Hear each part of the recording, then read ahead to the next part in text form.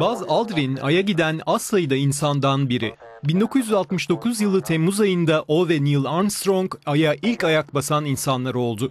Onların ay yüzeyindeki yürüyüşleri tüm insanlık için atılan dev adımlar olarak kabul edildi. NASA'nın Apollo programındaki öncü isimlerden olan Aldrin bugün 83 yaşında. Geçen yıllara karşın uzayı keşfetme isteğini çok güçlü bir şekilde koruyor. Yayınladığı Mars Görevi adlı kitabında vizyonunu insanoğlunun Mars'a yerleşmesi olarak koyuyor.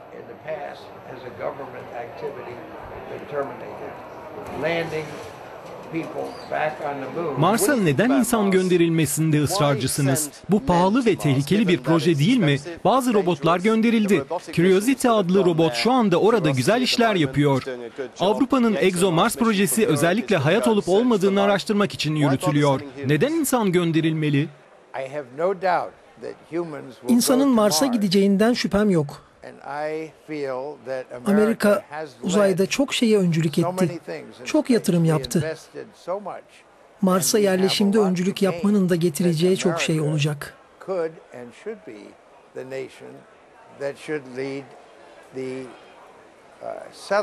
Yalnızca şöyle bir gidip geri dönmeyi kastetmiyorum. Orada büyüyen, gelişen bir yerleşim kurmadıktan sonra Mars'a gitmenin bir anlamı bulunmuyor. Geri dönmenin maliyeti Avrupa'dan Amerika'ya göç edenlerin sanki şöyle bir dolaşıp geri dönmeleri gibi geliyor. Ve pek de bir mana ifade etmiyor. Şimdiye kadar bunu yapan bir gemi olmadı ve olmayacak da. Çünkü dönüş başlı başına farklı bir yapı gerektiriyor.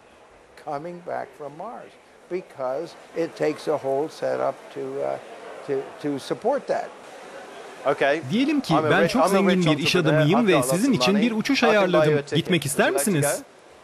Hayır. Bunu yapabilecek ve buna adayabileceğim bir gençliğim kalmadı.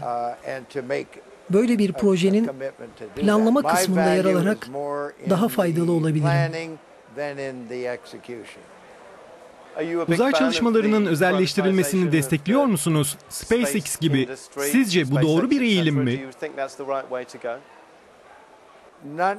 Çok gerekli değil. Uzun süredir bu alanda çalışan kuruluşlara güvenebiliriz. Bir denge gözetmeliyiz.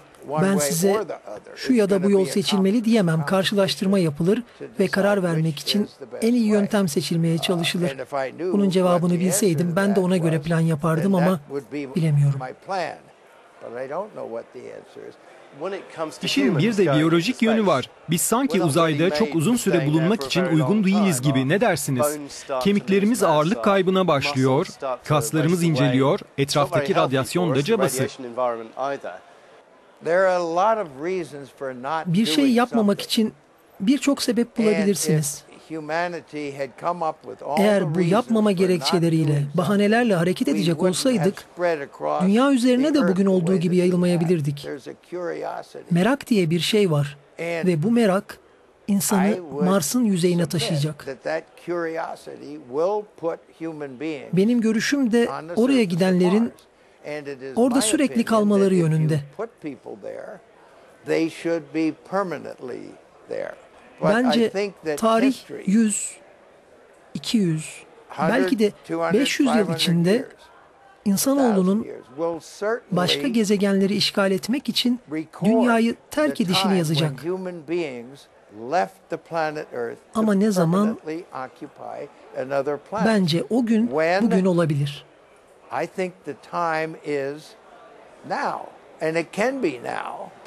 Ay'a gidişi de konuşmalıyız. Sizin kişisel deneyiminiz olan Ay yolculuğunu.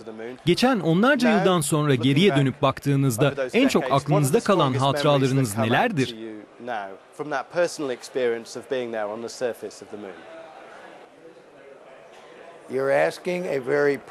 Çok kişisel bir soru soruyorsunuz. Ben de kişisel cevabımı vereyim. Harika bir ekibin parçası olarak bulunduğum ve başarılı da olan bu proje, benim kariyerimdeki büyük bir zenginlik ve benim için de bir gurur vesilesi. 7 denemenin 6'sında başarıyla inebilmiştik. Bu projede yer almak istiyordum ve öyle de oldu. İnsanoğlunun bu ilk inişinde yer alma imkanı veren bir pozisyonda olduğum için de ancak minnettar olabilirim. New Jersey'de büyüyen bir genç için harika bir deneyimdi.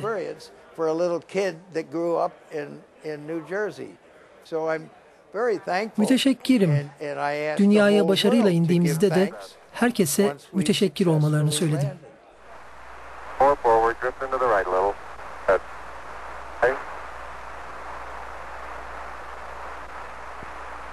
Contact light. Okay, engine stop. We copy you down, Eagle.